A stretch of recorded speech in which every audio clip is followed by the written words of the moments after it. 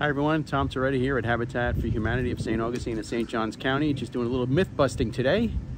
Some people think that we, Habitat St. John's, give away houses, and that is not the fact. Actually, people who qualify for Habitat homes are usually your law enforcement, teachers, nurses, healthcare workers, hospitality workers, local people who've been here working or living for a year with a certain credit score and a certain income and a bunch of other requirements, including 200 hours of sweat equity volunteering on building homes in the neighborhood.